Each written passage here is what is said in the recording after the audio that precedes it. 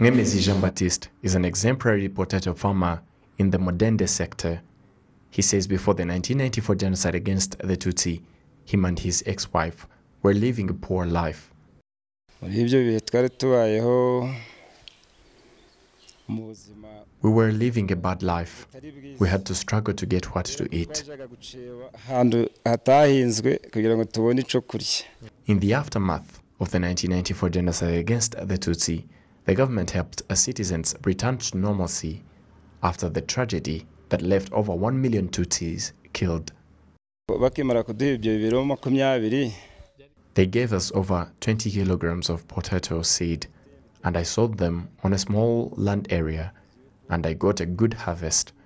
After, there came the Abacengezi War, and after that, I started trading in a market. I got some money that supported my agriculture activities, and that evolved gradually.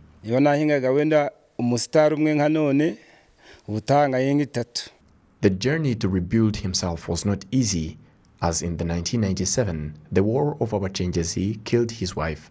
Sustainable security was enhanced with time, and through the good governance, agriculture investment was increased, something that gradually speeded development.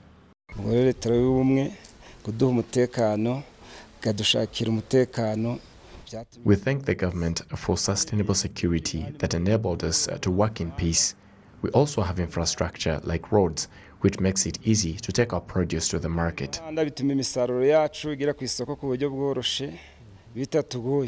After 28 years, Mwemezi plants a potato on a 15-hectare land area.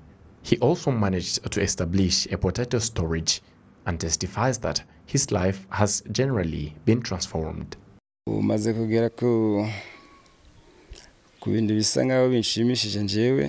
I have so far achieved many things, and I'm proud. My children go to school. I was able to buy a truck that helps me to transport my produce to the market, plus another car for my personal use. So potato farming to me is like a degree.